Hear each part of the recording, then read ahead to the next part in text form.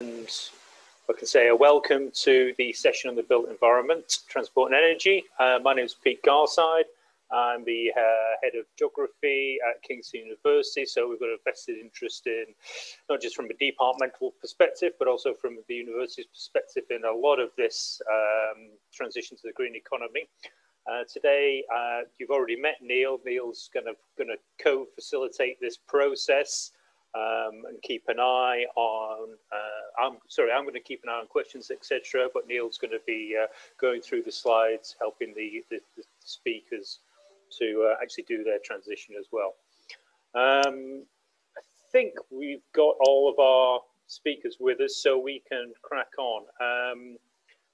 Bit of housekeeping in terms of order, etc., and what we're going to do, just so everybody's aware of the process. Effectively, we've got we've managed to squeeze 5 people into this session. We've got initial presentation from Tim Rose and Maria Bucali. Tim and Maria both under the umbrella of EDF, but Tim from Pivot Power working with EDF, and Maria working in the research and development section there. Then we're going to be moving on to Ben Knowles, who's going to be discussing these projects in terms of Pedal Me and Pedal Powered Services. We've got Hassan Horoglu, who's a colleague of mine from Kingston University. He's the head of civil surveying and construction management. And then we're going to finally have Nathan James Van Gambling, who's an award-winning podcast, Beta Talk, details issues around energy and development issues. So hopefully that's the slides that will come your way fairly shortly. Each speaker will introduce themselves. A couple of key points just to throw out there that the RBK people wanted me to flag up.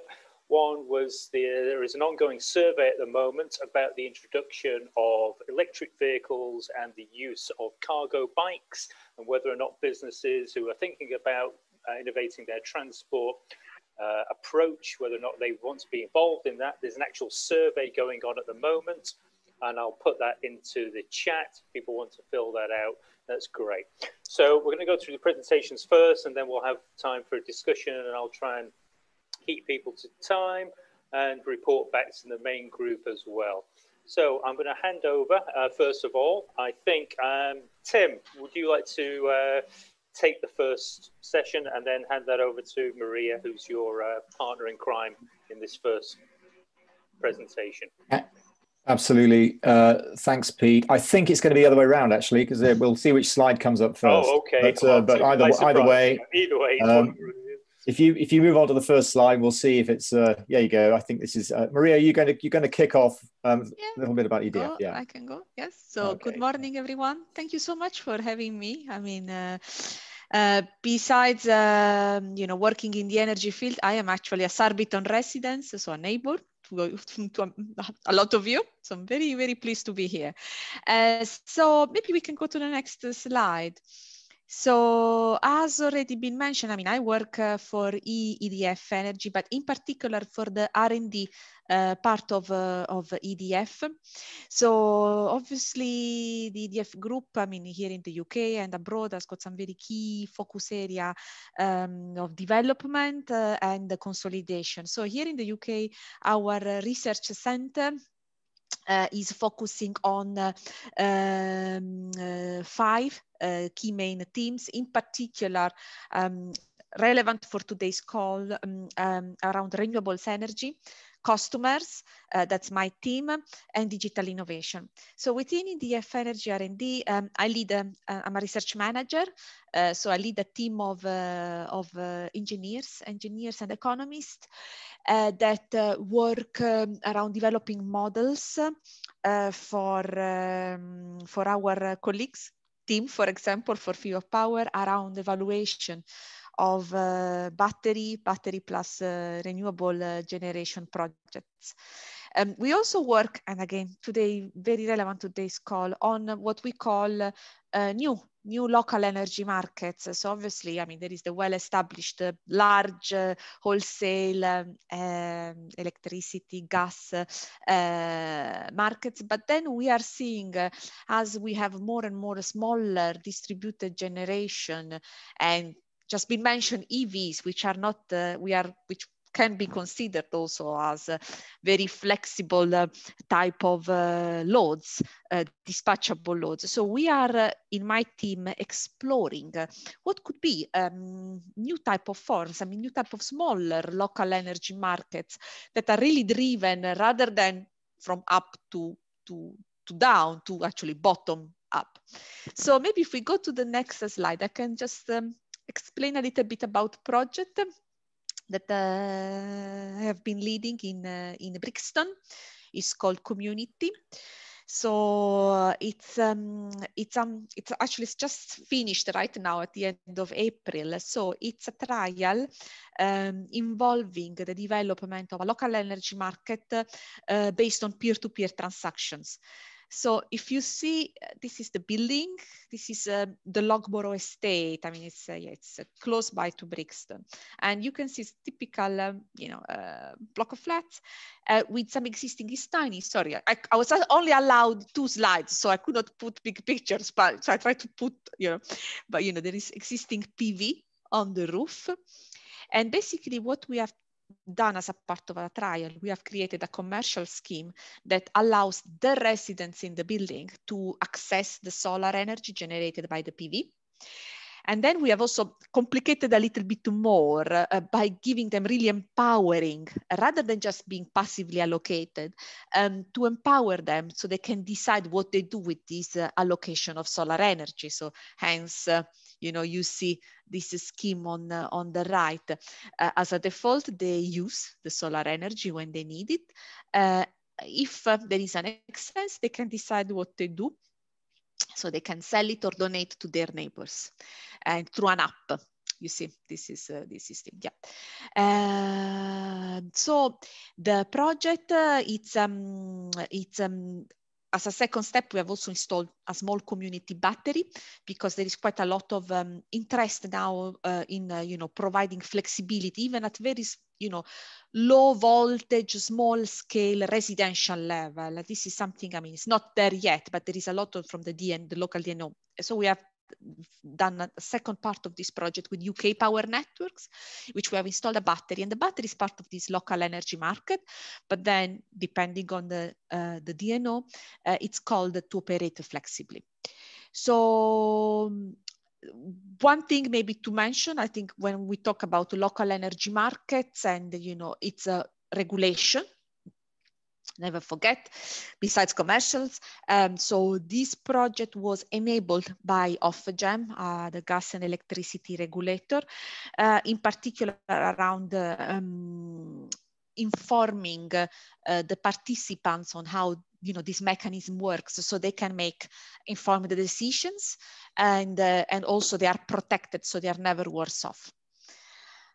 I think I could speak a lot about this project for a very long time, but that's just a teaser, and I'm very happy to ask questions. I think, Tim, next it's you. Yeah, thank you, Maria, and I will try to be very brief. I know we've only supposed to have a few minutes between us on this. Thank you. I'm also a resident, like Maria, also work for EDF Energy, but a different part. I work for a company called Pivot Power, and we build very large batteries and high-powered EV networks. And I just want to spend a couple of minutes introducing a project in Oxford, which might have some pointers for smart sort of energy systems here in Kingston and how we develop our strategy. So we're working with Oxford City Council, with the University of Oxford, and a number of other industrial partners on a project which forms a key part of Oxford's plans to reach net zero, which they're ambitiously targeting by 2040. So they are pretty ambitious. But this is a core part of that sort of scheme. So the project is an R&D, a UK research and innovation demonstrator, part funded by Innovate UK, and it's offering a model for future smart local energy systems across the UK. And this is how it works. So if you just move to the next slide. we're building a very large battery, and you can see down in the right-hand corner at the main substation in Oxford. And the purpose of this is just kind of a bit more of a national rather than a regional level, but this is to help stabilize the grid and really to allow more and wind solar generation. So we intend to be building a number of these batteries, but in this project, very big battery, 50 megawatt battery down there. And we're also building, and this blue line represents an 8-kilometer private cable to deliver lots and lots of power from that main substation to a public charging super hub at one of the city's park and rides in the west of the city. So you can see there along the ring road of Oxford, delivering power to this Redbridge park and ride. So people will be able to come there, charge their cars, etc., fast or slow as they want to. And then the next, just move on. Thank you. And then we're installing 100 ground source heat pumps in and around the city.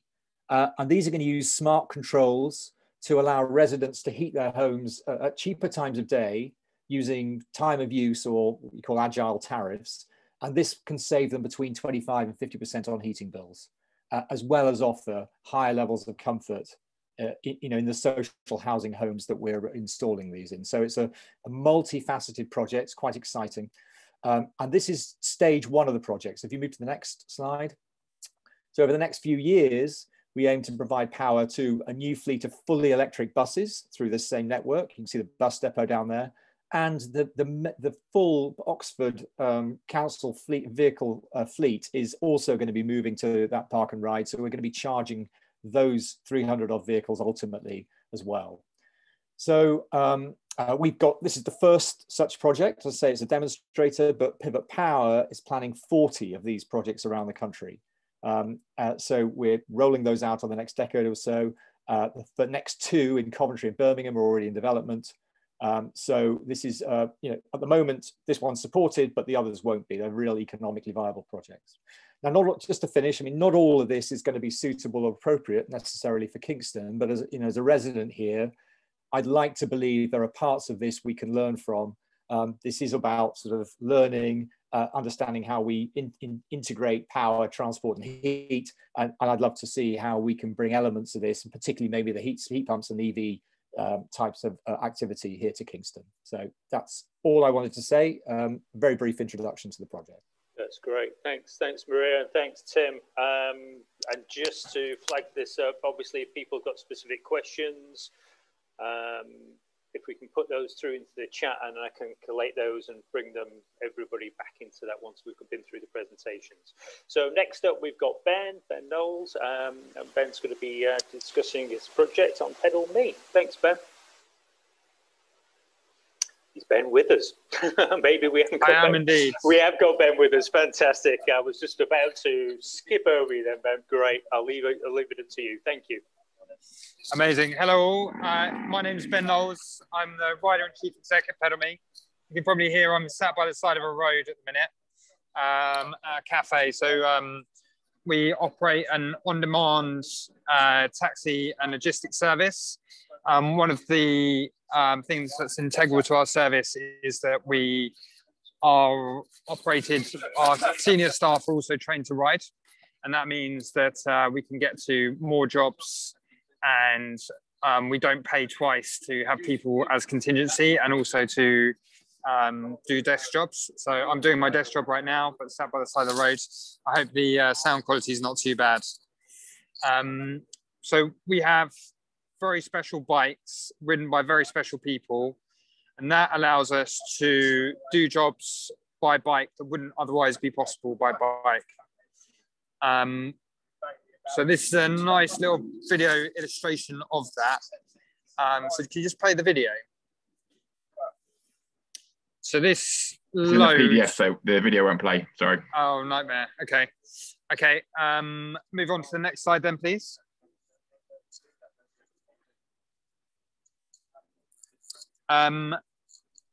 So as a company, we do jobs that other people couldn't do by bike. And the fact that we can cover a little bit more ground, a little bit quicker, and because we can carry slightly bigger loads, that adds up to make a really big difference to how clients experience our service. We grew from 2 people in 2017 to some 55 staff today. And us leading by example has also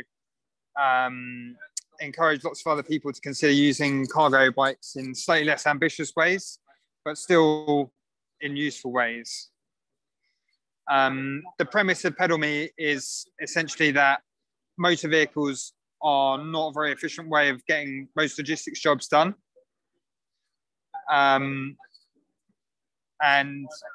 Bikes are just much better for most movements needed in cities. Thank you, my friends. So if we just go back one to the, so this is an example of a house move, flat move being done by bike. This is the sort of job that we can do. And to be honest, mostly these jobs are to help capture people's imagination and get them really thinking about what is possible by bike. I used to be a transport planner. I worked for a council in London running disruptive transport projects. And one of the things that people said to me when I said, well, maybe you could consider using a bike to get to work, was that they felt that they couldn't carry their bag with them to get to work. They couldn't carry their laptop. I like to think that when people see someone moving house by bike, it makes them really think about quite what is possible and quite how many trips they could be making individually by bike too. Bikes have always been like my secret advantage over everyone else, in the sense that because all of my journeys are a little bit shorter and a little bit more flexible, I can do more in the same time. And that's always provided an advantage for me, no matter what job I was doing. So when I was a chemist working for GlaxoSmithKline, I used to ride to work, and understanding the power of using bikes to move people and things has given me this opportunity to start this company that's come this far. The next slide, please. The other thing that makes this a bit unusual is that we carry people and their dogs. We operate an on-demand taxi service. The key thing for us about carrying people is it shows what is possible, but it also ensures that our training is to a really high standard. It makes everyone take the training really seriously, because we're carrying people's unaccompanied kids, elderly people. We carry people to, over the COVID period, we've been carrying people to hospital for chemotherapy where they wanted to avoid public transport or getting in an enclosed space like a taxi. Next slide, please. So just to illustrate a few of the ways that motor vehicles are a market failure, really. Motors are slow. Who knows how long the journey is going to take? And there are all sorts of externalities that are associated with driving motors. Air quality, quality of life for people is a bit more of a subtle one, but the constant noise and danger that's imposed by motor vehicles has quite a severe detrimental impacts all across society. And you see that in the way, in particular, how children travel to school is like a key indicator of this, because parents feel unable to allow their children to travel independently because of motor vehicles. And that impacts their independence, their sense of freedom, but it also has creates a huge amount of economic drag, because those parents, their time is valuable. They do not, it's not the best possible use of their time to be transporting a 9-10-year-old kids to school. It's great to do it occasionally.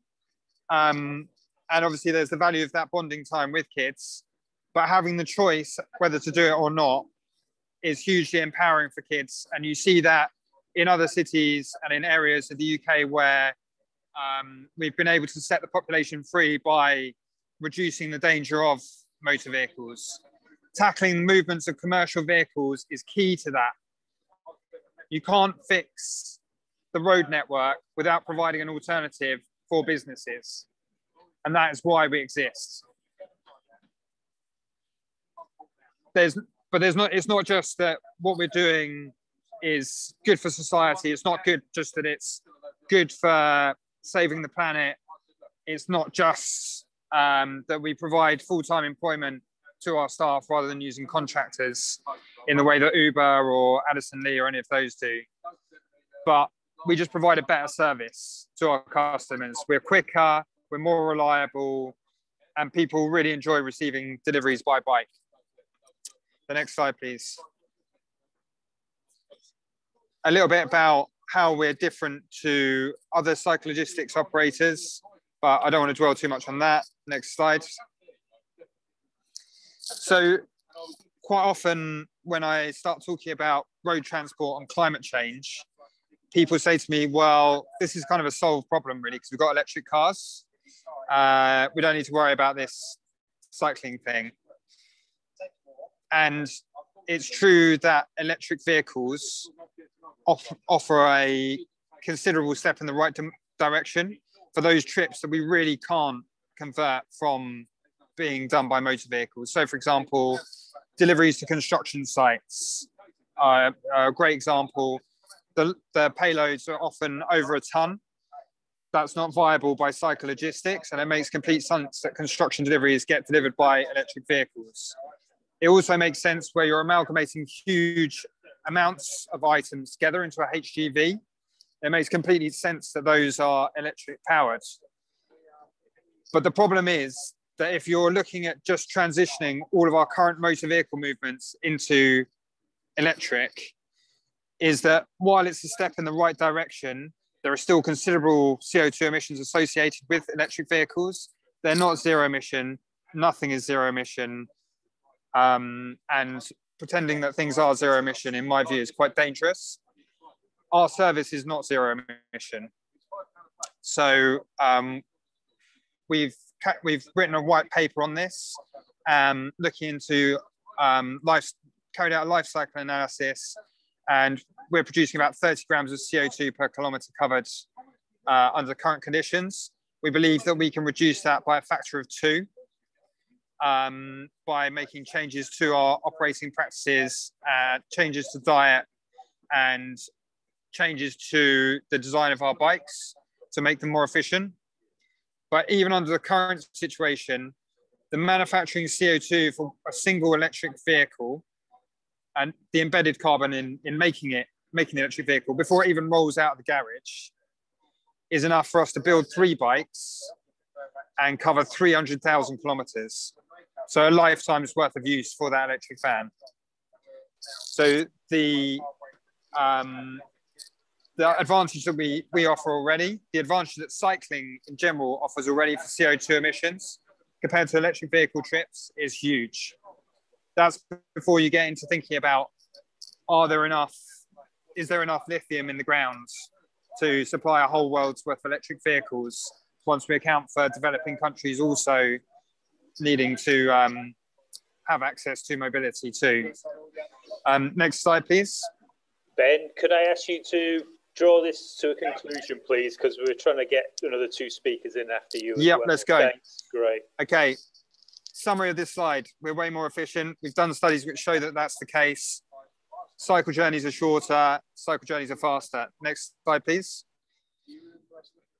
Here are some examples of us bringing together multiple consignments from different clients onto the same bike, using the fact that we highly train our staff. Next slide, please. Here's someone on their way to get vaccinated. We're doing free rides for people going to their vaccinations. Next slide, please. Bikes are more resilient. They can operate in the snow and ice in conditions which motor vehicles struggle to operate in. This only applies if you train your riders to a really high level, of course. This is from the Beast from the East in 2017. We were hugely busy. Other logistics operators essentially weren't operating. And we gained a lot of clients in this time. Next slide, please. And I just want to quickly swipe through this, just showing what we do. Next slide, please. If you need deliveries doing in London, we can do them. If you need deliveries doing in Kingston, send us an email and we can talk about how we could make it work. Next slide, please. We've got a huge base in Southwark and we can do deliveries all across London from there. Next slide, please. But we can also sell you bikes, lease you bikes, and train your staff to ride them. Next slide, please. So in summary, bikes are a much superior way of doing logistics in any urban or semi-urban environment. We provide a much better alternative. We can help you change how you're doing your logistics too. Get in touch. Next slide, please. Job done. Sorry if that was a bit longer than planned for. Okay, thanks. Sorry to interrupt you there, Ben, but yeah, that's really useful. Thank you very much. A detailed introduction and overview of the service. Okay, we're going to move swiftly on. And Hassan, are you ready? Yeah, thanks, Pete. No problem. Over to you. Yeah. Hi, everyone. This is Hassan, Dr. Hassan Aroğlu. I am the head of department for civil engineering, surveying, and construction management at Kingston University. So I'm going to talk about 4 minutes about green construction and the skills required. Yeah, I'll do my best. So why built environment? Basically, it's because built environment contributes around 40% of the UK's total carbon footprint. And there are two things. So climate change and environmental degradation are jeopardizing the sustainability of human development, both social and economic. And secondly, cities are actually rapidly urbanizing. So the demand for urban housing is greater than ever before. In fact, the urban populations are predicted to grow by 2.4 billion by 2050. So a 64% increase. So therefore, implementation of green construction will be the defining challenge for the next generation of built environment professionals. And for this commitment, businesses requires mainly internal processes, internal business practices and workforce. So they need to go green internally, basically. So this demonstrates the firm's commitment to the process goes beyond lip service. And the second thing is staying on top of local and global developments, which means like keeping abreast of green construction techniques. And this takes a lot of work, but is essential to stay competitive. Firm can, sorry, Pete, can we go back? Yeah, and it's important to designate a team within the firm that is responsible for tracking the latest developments and determining which are right for the company. And also find at least one member of each major department who can determine which green construction innovations are right to embrace. Okay, so next slide, please. So this, at the same time, moving towards a greener economy are creating opportunities, new opportunities in technology, investments, and jobs. And these jobs help restore the environment and fight climate change. So realizing these opportunities will only be possible if we invest in the right skills and support an environmentally sustainable economy. This means rethinking how we construct things, how we manufacture products, materials, and manage economies. This also means that new sets of skills for green jobs will be needed to achieve energy efficiency, reduction of waste, manufacturing, as well as using low impact building materials, indoor air quality, providing indoor air quality, and improved safety and transportation systems. So for the skills strategy to be successful, there are some important building blocks.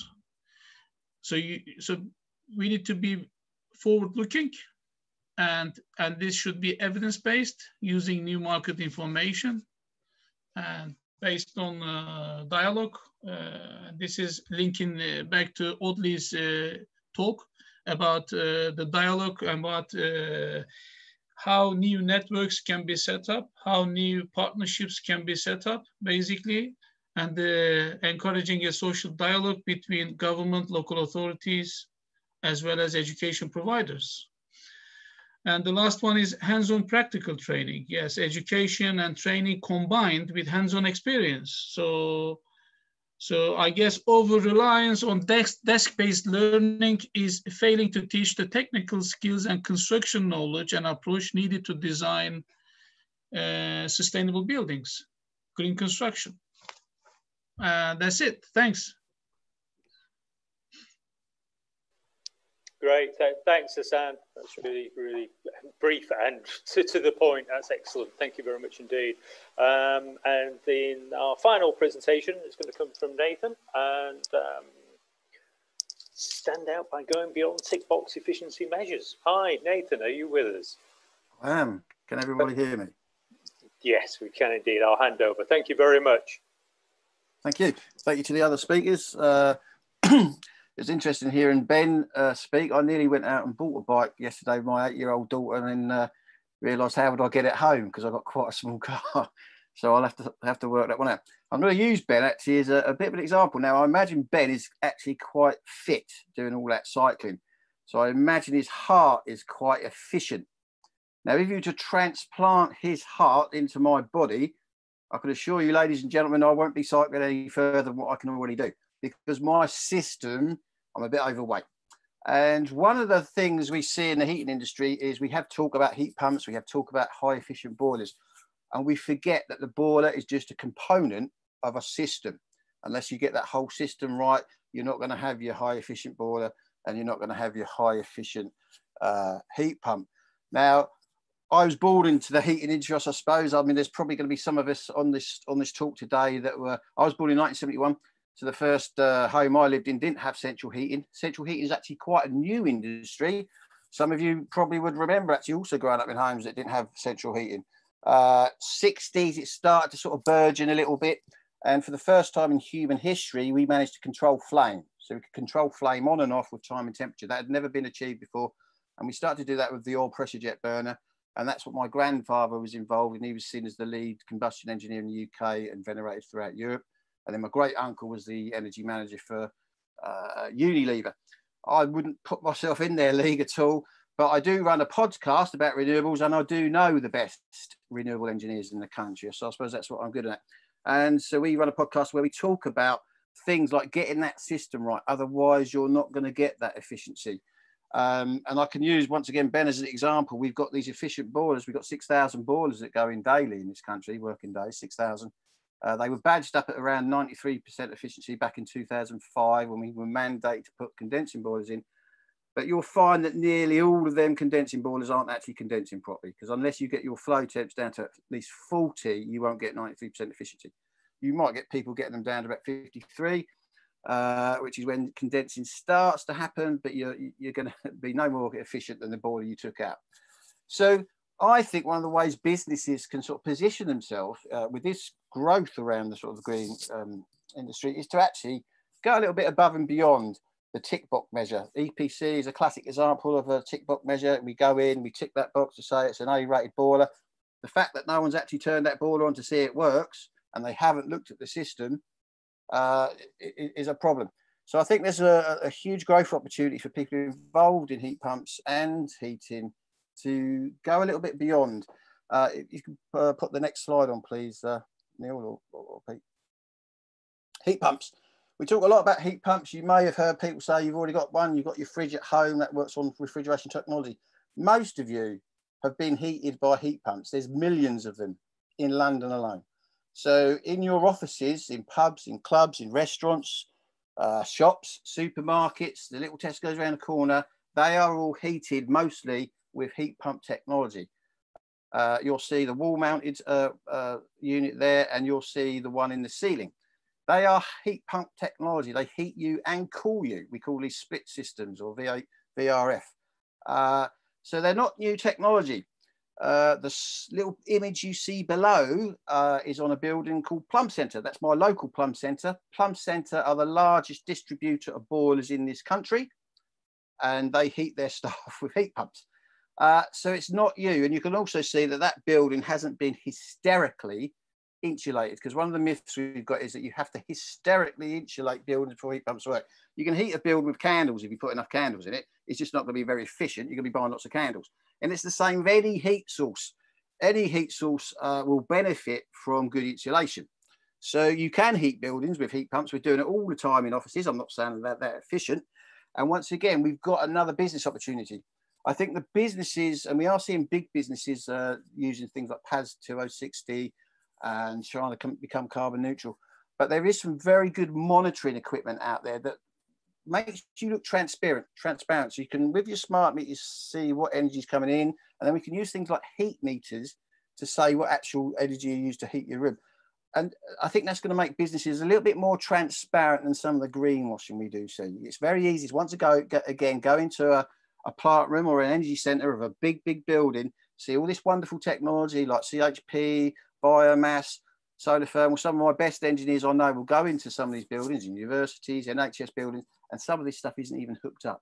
Some of the flow temperatures on these massive, nice, brand new condensing boilers, 12 of them in a big building, flow temperatures of 80 degrees, they're never going to condense, but they've got the tick. So I think the companies that are going to be able to distinguish themselves are going to be the ones that really sort of get a good understanding of how we can monitor stuff. Within the domestic market, we're going to see this soon.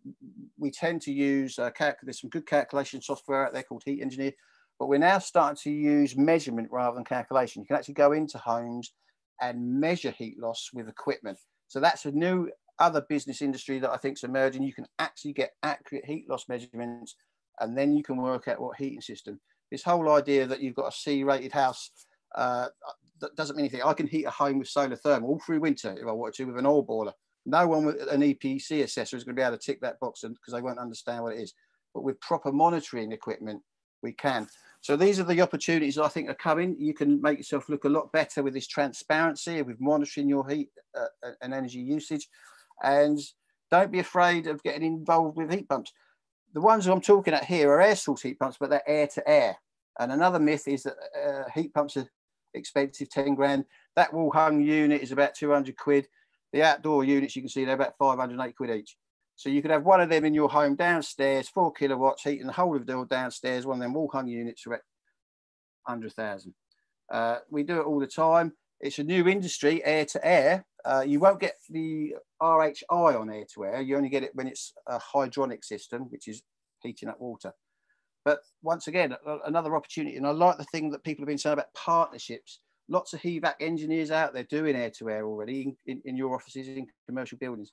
And I think if they don't tend to like going into the domestic sector, but I think if some new partnerships form, you can partner up with HVAC engineers, partner up with people that are into the monitoring, and you can create new businesses to get all these heat pumps. I think Tim mentioned it, 600,000 by 2028, the government one. But there's lots of opportunities, but I always like to see people doing it properly and rather than all the tick box that we see. So that's my speech. Thank you very much. That's great. Thanks very much, Nathan. And yeah, I'd like to see you heat your house with candles. That would look really good, I think. As long as they're scented. It's slightly overwhelming, yes. You'll get into air quality issues then. could be quite slightly noxious. Right, thank you to all our speakers. That was really great. Wow, quite a tour de force through a whole range of different areas that cover this particular sector. What I'd like to do, I mean, we're meant to be trying to wrap this up by 12 o'clock. So we've kind of overrun a little bit. So I'd like to try and get some focus on some real sort of key questions that we can feed back to. This comes back to Nathan's points at the end there, which is really valuable about the opportunities. Because I mean, the whole thing this morning, the event is very much trying to work through where are these opportunities. And Tim's obviously flagged up stuff. Maria's flagged up stuff. Ben has, Nathan has, Hassan has, about touching upon these ideas. What will business where can business go? Where are these opportunities? And particularly those, within Kingston, both in terms of projects that we can think of introducing, but also in terms of making sure that business is ready for those projects. Pretty pointless having lots of projects in Kingston if we're just importing lots of skills and business activity from lots of other places. Really, obviously, we want to try and make that as indigenous as possible. So from our perspective and from the Chamber's perspective, it's clear that, we've got some of these things.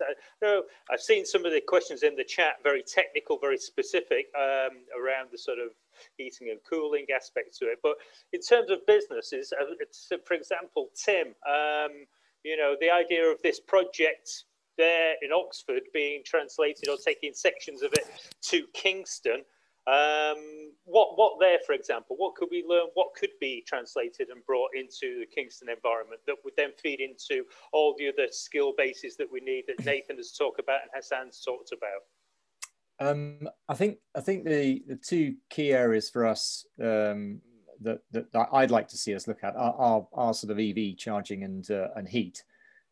There's something quite specific about that project I talked about in that we're connecting directly into this very high voltage 400 kV national grid network, and that's going to be something that's challenging to do here because it does depend on where your substations are, but it doesn't mean that we can't do that stuff on the local distribution network. And the heating is not connected to that sort of high voltage network. It is local distribution networks activity, but the challenges are going to be around funding and how you can roll this stuff out at scale. So we look at heating, and I think that this is a massive opportunity for us. It's a massive challenge as well, one of the biggest, I think. If you look at this target that the government has set down of 600,000 heat pumps, I think Neil mentioned early on, by 2028, it's an enormous challenge, and one that we just don't have. There's nothing in place at the moment to replace the existing incentive schemes to make that happen. So and with Kingston, it's again different from a council like Oxford, where we're sort of being part of the sort of GLA and getting quite a lot of our funding, or not getting our funding from there. We have other sort of funding challenges, but I think that's clearly got to be an enormous part of a sort of energy strategy that we follow. So there's huge opportunities there. How we kick that off in the absence of a national a national policy and an incentive support scheme is going to be a challenge, but we may be able to get some money from central London on that. But then on the EV side, again, it's inevitable, isn't it? We are going to move from internal combustion engines to EVs over the next 10 years plus, and we need the infrastructure in place. And one way or another, we've got to deliver that, and that will need work for buses. The council's fleet will move to to electric vehicles. I mean, we just electrified some of the vehicles in Oxford, including a electric bin lorry, etc. This is all going to happen, but we do need to be thinking now about where that infrastructure is going to go and how we're going to source the amounts of power. One of the challenges we face is that the grid is constrained. I mean, it's the local grid networks are constrained, and we need to work with those local grid operators to understand how we can get the levels of power we need for all this additional charging into the local area and at the right places. So, those are the two areas. I think the battery storage is another thing, could help us, but there's enough to be going on there. I think we need to build this into our strategy, but yeah, some challenges to get over. A lot of those related to funding one way or another. Great. Thank you very much. I suppose the same to Maria then as well. Obviously, we're thinking about the Brixton project. I mean, is there chance or opportunities here to translate that in some way to our local area? Yeah, I mean, the project, it's, we chose that building because, there was an existing plant. So, and what is important, there was already an existing very strong activities around energy in the area through a local partner called Repowering. So I think this is important because, to be honest, from a technical point of view, I mean, we can we can make it work. But we found out that, having a company that has been on the grounds for many years now, running, I was just reading in the chat, there was a Damon, right? That has been to the annual general meeting of Brixton Solar. So, it's about, having companies that have been actively involved in, for example, raising shareholders funds to fund, rooftop PV, or very active around, providing advice on energy efficiency. I think this is almost like the foundations. And then it's actually, not that difficult to replicate similar projects here in Brixton, because the technology now actually, after the pilot, we know what works and what does not work. Also regulation, we know, what is required and what not. But I think the movement, as we say in Italy, we say the movement, the energy movement, I think that's very important to create. So we are a bit with Tim already in, conversations. There is a Berrylands Energy Action Group. I don't know, Tim, what's their official name? That is about really growing the interest, because ultimately you need people that are interested in this. I mean, it's people that take a bit more, rather than just paying the bills, but they want to know a bit more about that. Then yes, and if you have that, the foundation, then, replication, I think it's pretty straightforward actually. Obviously the council here, I mean, if they can maybe drive some of this, I think would be good, because as an energy supplier, we find that it's almost like, we have an interest in doing this thing, because, it's it's a business for us. But I think that, if some of these, some grassroots building on energy can be done by the council, I think it's great, because then, okay, it's a matter, okay, let's deploy the technologies, let's bring various partners into this, and that's, that's doable, definitely doable. I mean, from what you've learned in terms of the pilot projects, etc., you've got this. What is the biggest barrier or challenge you think there to getting this up and running?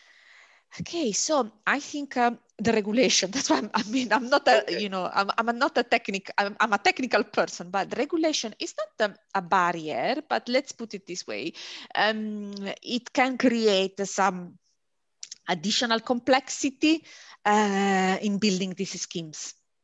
Mainly because it's also about, the protection of the customers. I mean, the building it's that we have in Brixton is actually it's council housing actually. So some of the customers are what we would call the energy vulnerable customers. So let's say the challenge is, a bit on the regulation and how we communicate these offers, these opportunities, because we need to, make sure that, you see, we are testing something new. That's the thing. So explaining, peer-to-peer market or just in general, it's something that, you need to, communicate in the right way. Also, differentiate it to the classical electricity supply contract, which is fully regulated and fully, fully regulated. Hence, having a company like, for example, Repowering Brixton, so that knows, it's been fully involved, trusted, and they have. I think it's quite useful, to make it go. Yeah. Also, I may say, I mean, one thing of the project is that the other thing that was the challenge, I mean, as I said, technology worked, we have the platform was even built on using blockchain, just to let you know, so that we make it work. The other challenge was COVID, the pandemic. So we were lucky that we managed to do all our work and installations and everything before it started. But I have to say, and it runs by itself, the system runs by itself, but, we were planning to have more engagement, more face-to-face, you have to have this thing.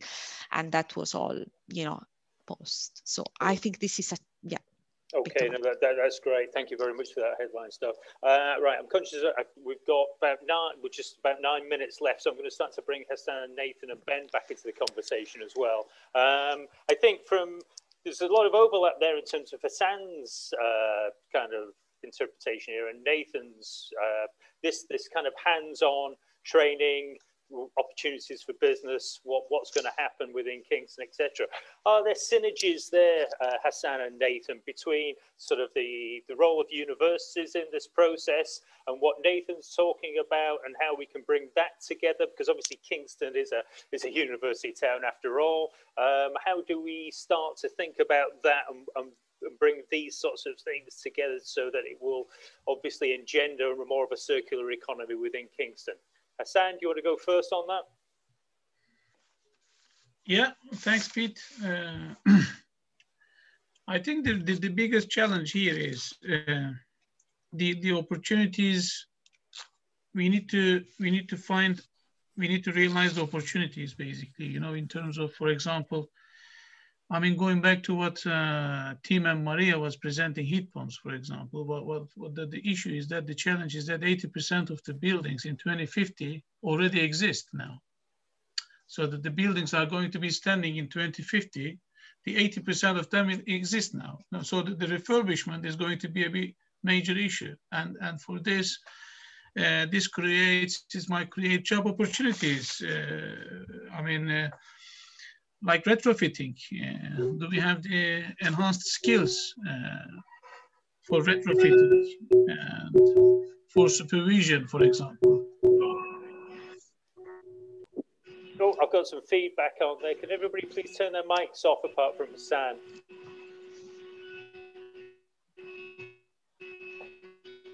I still hear music, actually. Yep. Can everybody? It might be Henry. Yeah, Henry. Yeah, I think Henry's got the message. That's great. Sorry, Hassan, away you go. Yeah. So so what I meant to say is that, you know, we need to understand the opportunities, basically. As I say, the 80% of the buildings will be standing in 2050 that exist now. And how we are going to address this with the existing, do we have the right sets of skills for the refurbishment and to achieve the government's target of net zero carbon by 2050?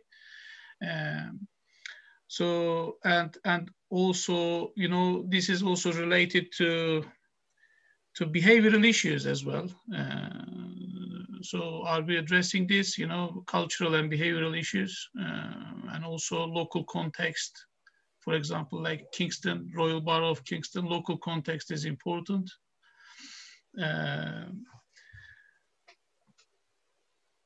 Okay. Yeah. No, I think absolutely. I think that's been replicated in some of the other talks as well. Yeah. So finally, we need to achieve the improved labor market position, basically achieving improved labor market position.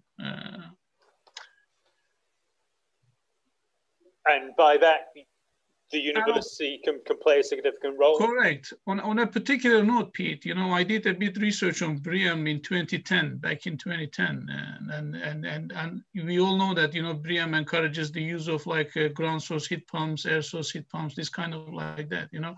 However, as far as I'm aware, this is like active energy system, isn't it? So you need to consume energy in order to gain more energy. So I don't know how what the government's view is going to be, for example. So it's not like a renewable or passive solar energy system. So that is something that needs to be considered as well.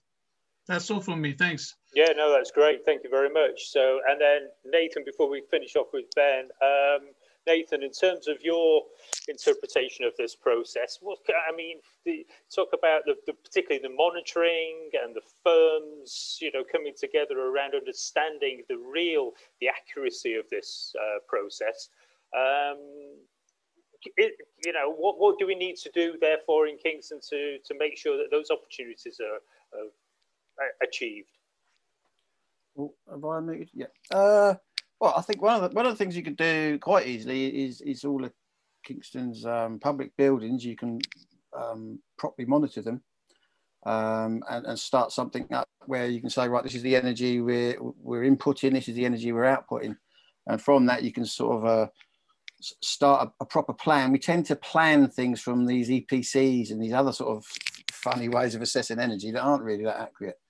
I noticed Patrick was shaking his head there when we mentioned skills, and he's right. We have got my cousin's well known for saying, you know, heating isn't rocket science. It's a lot more complex. It involves thermodynamics, it involves fluid dynamics. You know, it is a complex industry, and unfortunately we, not being disrespectful to the gas boiler industry, obviously, but when we transitioned over from oil to gas, we became the biggest gas boiler industry in the world until 2016. And we've now got a market that wishes to sustain that. And usually that means selling lots of boilers. And we train lots and lots of people up to be gas engineers, but we don't train them to be hydronic engineers. So they're very good at safely sticking a box on the wall, but they don't really know about the hydronics and the system.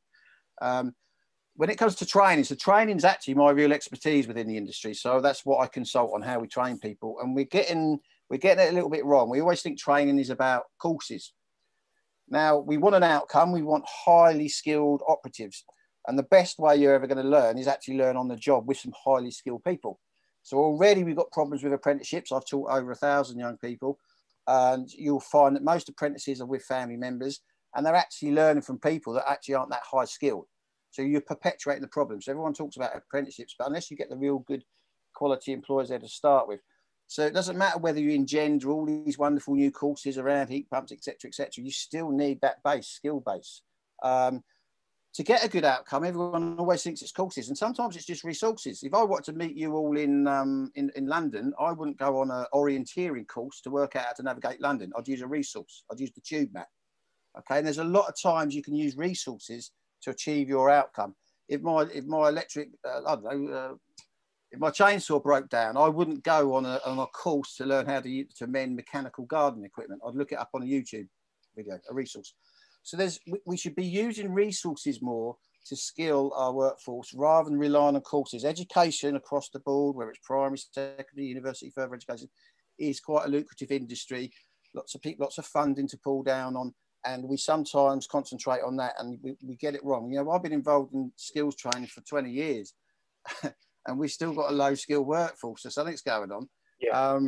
So yeah, that's what but come back to the monitoring. Yeah, start with your own sort of council buildings. Great, thanks. Get involved with monitoring them. Yeah, thanks, Nathan. Right, and the last word I'm going to give to Ben because we're pretty much out of time. But Ben, from your perspective, thank you for introducing your service and your company. What role do you see that playing within Kingston and within Kingston's economy? Just what last few minutes on that one. Yeah, well, I guess the main thing I wanted to get across today was that there are significant opportunities to not only reduce your climate impact, but in doing that, generally, what reduces your climate impact is a more efficient way of doing things. So I guess that I'm sure there are opportunities for us to come and work in Kingston. And if there are big blocks of work we could be doing, then we're more than happy to do that. And undoubtedly our service will continue to expand and will cover bigger areas. But more the point that I was keen to get across was that generally that which is green is also efficient, is also good business. Yep. And we found this particular niche of using bikes to move very large items around and move people around. But there are 1,000 other niches that will also bring climate benefits while also bringing benefits to the businesses that come up with those ways of doing things and implement those ways of doing things. Fantastic. Thank you very much. Right. And that leaves us 4 seconds, 3 seconds and 2 to say, thank you to all of our speakers. Breakout room will actually close in 114 seconds. Thank you to all of our speakers. Thank you to everybody who put those both technical and general questions in the chat, and hopefully people have been able to respond to that from our speakers. That's been really valuable. In theory now, we do have a